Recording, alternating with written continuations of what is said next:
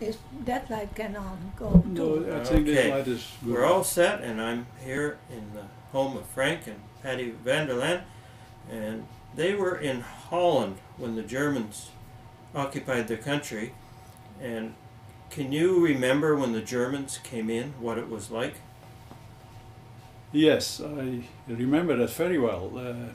It was this month, 70 years ago, that the war stopped. It is 75 years ago that the war started, and I remember that the Germans came in our country, and I remember that the Canadians came in our country, and the one was a lot better than the other.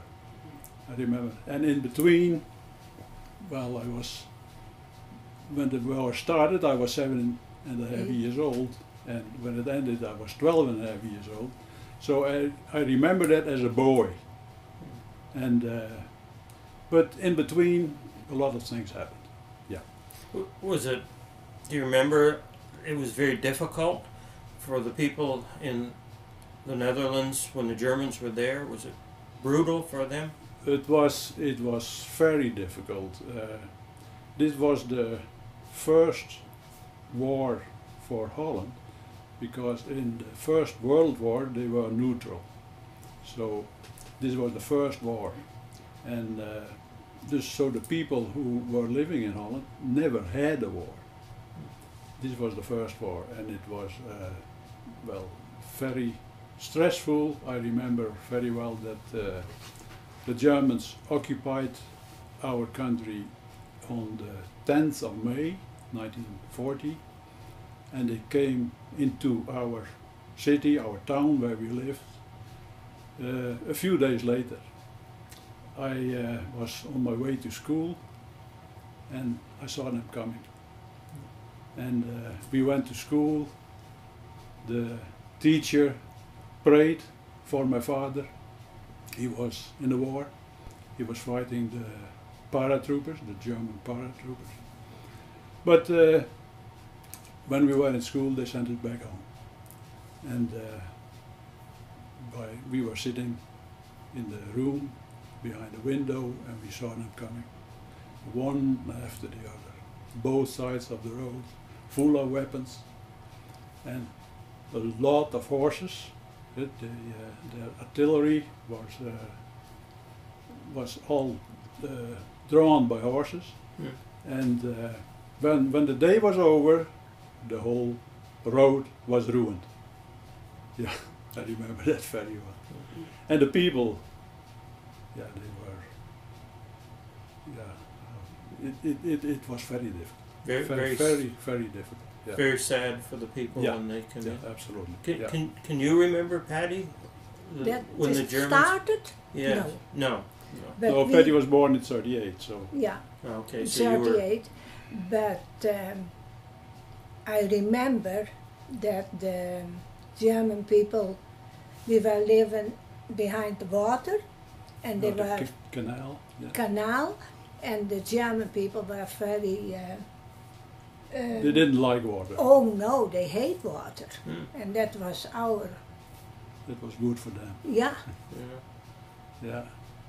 Well, did that day that they come in, you went back home, but did you go back to school? Did things? Oh yeah, later on we went back to school. That was so quite normal. Life continued. Yeah, life continued, and the war broke out in May, and we moved to a different village in, I think it was October or November. Okay. Yeah, and that was a village not far from the other town, but it was surrounded by farms. Okay. Yeah. Was there a big presence of German troops all through Holland? Were they very noticeable? They were very. I don't know the other provinces. I speak about our own province, right. Friesland, and that's not. It was not very heavy populated, but we saw them. Well, I can say every day. Every day. They had maneuvers every day. Oh, not every day, but very often, and yeah, we saw them a lot. I remember that they had to learn how to drive a bike. A lot of Germans couldn't ride a bike, and I remember how they did it there. Tried to do it anyway. Yeah. Was there any times you can remember that it was violence from the Germans, or did they pretty No. well leave you alone? Well, see, the Germans wanted young people to work for them, Right. and as slave laborers in Germany, in the factories or the plants, and the boys didn't want that, of course. But we call that razzias. They had razzias sometimes, and they picked the boys from the streets and from the houses, and they were transported to Germany. To Germany. Yeah, and some had to make trenches on the sides of the roads. Trenches every 10 meters a trench. That were slave laborers, Dutch people who had to do that. Yeah. And the boys that went to Germany, did they all come back, or? No. No. They did not all come back, but a lot came back. But And that then- was far after the war ended. Okay. Some walked from Germany to Friesland, to their home. There was no transport. There was no they were on their transportation. own. No. And in the wartime there were no papers, there was no telephone, so there was no communication with other people or other. So the parents of these boys, they didn't know. They did not know. Didn't know. They had no idea where they were going. And you said, yeah, violation. That is, we know now about the Jews. What happened to them? We did not know what happened to them. We knew that the Germans sent them to Germany in concentration camps, but what happened to them, we had no idea. So We learned that after the war. you knew, you could tell, you saw that they were rounding up the Jewish people. Well, in Holland. our surroundings, there were not many Jews. Not Most of the Jews lived in the big cities in the Okay. western, in Amsterdam, especially. You remember Anne Frank, Yes. Frank House. and Frank she was transported to Bergen-Belsen. That's a concentration camp, and that's where she died. Yeah. Yes. But we learned that after the war. We didn't know it. Was there a lot of shortages of food, and how did the Dutch people, how did they suffer when this? Well, Occupation. in our province there was a shortage of food, but my mother always had the chance to put something on the table. It was not always very good, but we stayed alive. In the western provinces, especially in the hunger winter, that was 44, 45, the Germans cut off all the transports of food and fuel to those provinces. So the people had nothing to eat. And the Germans looted everything they could get. So there was no food at all. And we heard later on that between 18,000 and 25,000 died because of hunger. But in our province, we lived in between the farmers. The farmers were all around us, and we always had something on the table. Yeah. Your father was a farmer? Oh yeah. Did they take his cattle or take any things from the farm, the Germans? I can't No, remember I don't think so. Yeah. No. But no. I remember that the slachter, the butcher, That came they to butchered cattle on the farm, yeah, Oh, and okay. then which was in, illegal. in a place where no one has to know that. Okay, so they had their own meat, but had to keep it very And- quiet. Well, for But- other people also. And other for people. the village. They fed a lot of people. Yeah. And, Okay. And my dad had a big vegetable garden, Yes. And so we had that, and we had milk. Okay, Yeah. so you were. And I remember one time there came all these young men on bikes to our house that they came for milk, Okay. Yeah. to get some milk from my Yeah. father. Yeah. And then there was, I don't know what it was, but they came on a bike en een vliegtuig kwam neer. Yeah. Een A plane plane crashed. crashed. Okay. Crashed. And the boys of men were going in the little farts on the side of the road. Okay. Little You ditches. mentioned one time, Patty, about somebody that was sheltering some boys in a place so that they didn't have to go to Germany. No, my father. Yeah, see, you see hide that's yeah. See, that were the see those boys didn't want to go to Germany, so Yes. they had to hide themselves. Right. And her father and mother had a big farm, and they hid a lot of those people, Okay. and also people from the resistance. Oh yes. Which was very dangerous. If Yeah. the And the- Germans should have known that, Then I wasn't he sitting would here. not have lived then. Yeah. No. No. But I remember that one of my cousins Yes. was a cousin was also there were more family boys, and the German people came on the water side, not on our side but on the other side, Yeah. and it was Mr. Dow. Yeah. He It was foggy. It was foggy, and that was good, and he was going running in the field. Okay. And my father was So mad. if they had seen that, Yeah.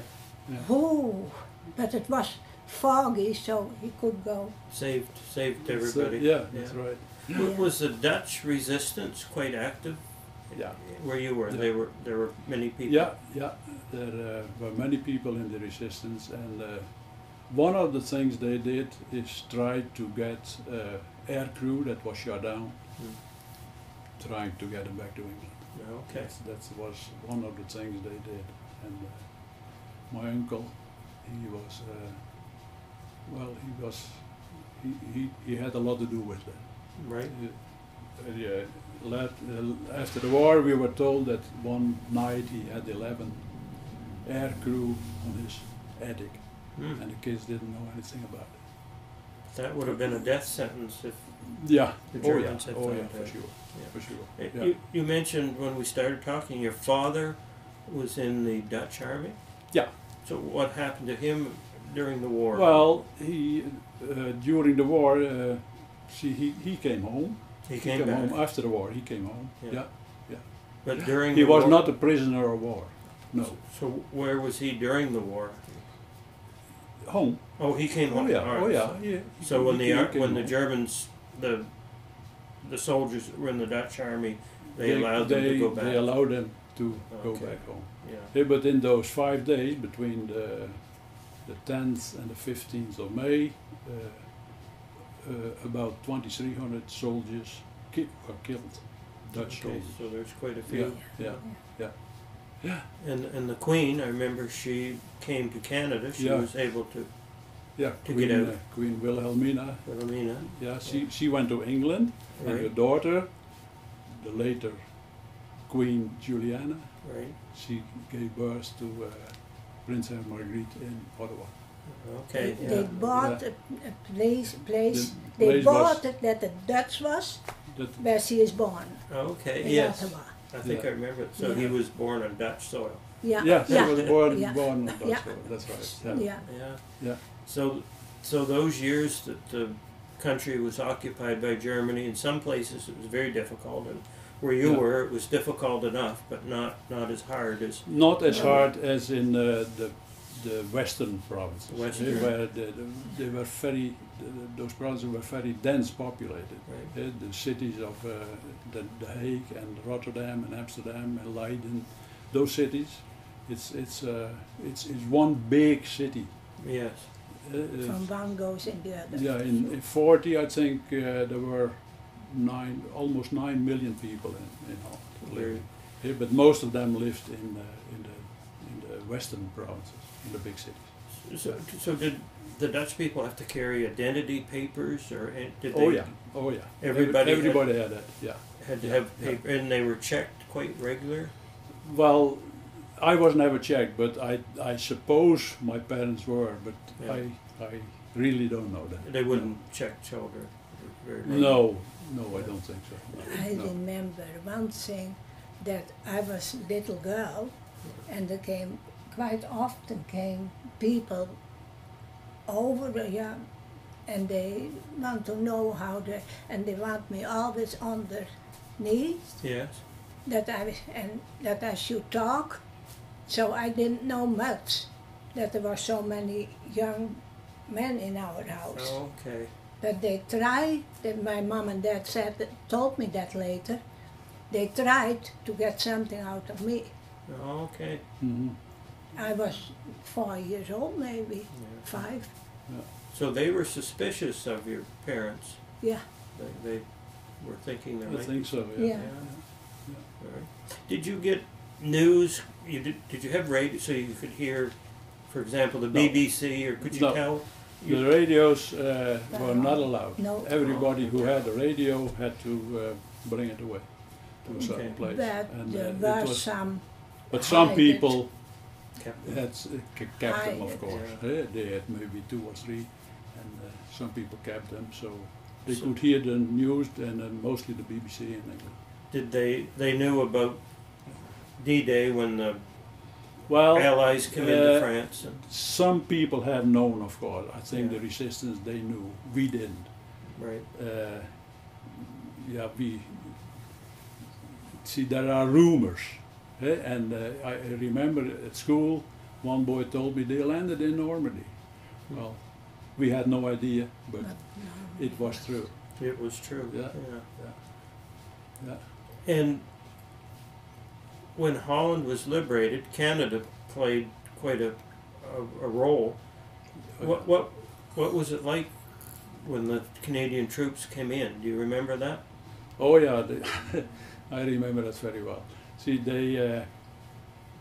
we were liberated on a Tuesday. I think it was the 17th of April, and the night before, they were fighting not far from us, in a little village by a bridge, and they couldn't.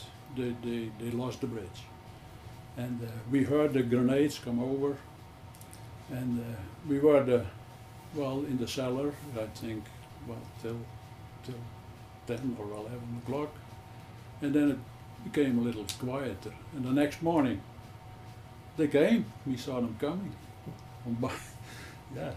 People on both sides, either side of the road, and in the middle the jeeps and the motorbikes and the brand carriers and everything there.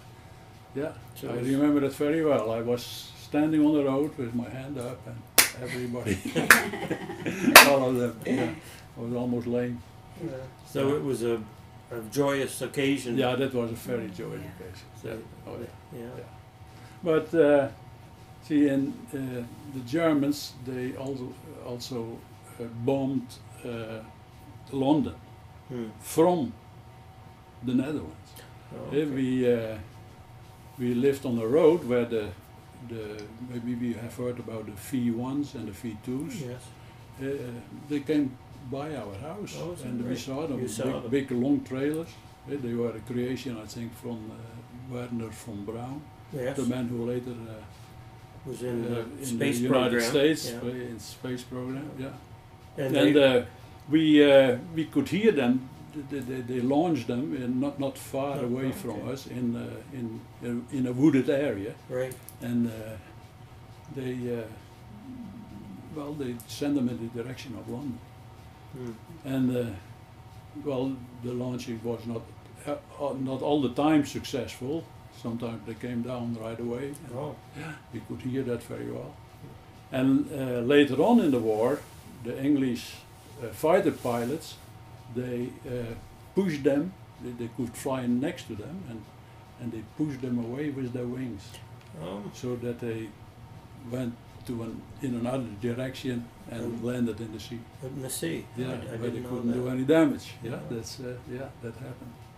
So when the Canadians come in, did you have any interaction with them? Did you meet any? Well, we didn't speak English. We Okay, so could it was not hard. speak a word English, and but oh yeah, they when they were off duty, they looked up everybody on the street. Every house had Canadian soldiers. Okay. Yeah, they were talking, and we didn't understand anything, but they were there. Oh yeah, that was very exciting. It was a good Yeah. time. But Yeah. that was the reason that your uncle was translated. Well, my uncle, he was a teacher, and he spoke English and German. And when the Canadians came, he went with them on the tank, and when they met a group of Germans, he went to the Germans with a white flag, so they shouldn't shoot. And they he made them surrender and put their weapons down. That's what he did. And one time he did that, and an officer still had his pistol in his pocket, and he shot him. In the back. When he walked When back, he got he back was to the tank. translated Yeah. with Yeah. people, and he walked back, and one shot him, and he was done. He He died. Yeah. died, Yeah. but 32 man who years did old, and he that- had, they killed him too. So well, that's That is what is. Yeah. tell what us. they say. Yeah. I don't know, but so he lived all through the war, and Yeah. was He how has many- he has They- seen the Canadians, but he died the day of liberation. Day of liberation. Yeah. That's very sad. Yeah. Yeah. Yeah. And then the Canadians moved through. Did they leave Holland as they went into Germany, or did Well, some? there's a lot of them stayed, Some and stayed. but a lot of them went also to Germany. Later, when we lived here, I spoke a lot to one of the veterans. I spoke to many veterans, but one especially, that was Ernie Neal, and he told me about what they did from Normandy to Holland. Okay. And he was also in Germany, but he said what shocked him the most was the concentration camp they visited. They liberated. They saw all kinds of dead bodies. Yeah. Mass graves still open. They saw the gas chambers, the ovens where they burned them, and that was very stressful. They were young guys. Yeah. They were teens and early 20s. And I think later on in his work he was very troubled by that. It Still. would Yeah. make a very great Yeah. impression. How Yeah. how far were you from the German border? Where you Oh, lived? not so far from the German border. Well, 100 kilometers maybe. Okay, so Maybe not even that. no, Yeah. I doubt it. Yeah. Yeah. almost the Yeah. same as from here to the U.S. border. You know, Yeah. You could I go back think it and- was a little closer by. a little Yeah. closer Yeah. than that. Yeah. Yeah. And did you? I suppose it's when you're young, you might not. But was there any indication? Do you think that the people in your area knew that the Germans would be coming? That they would invade?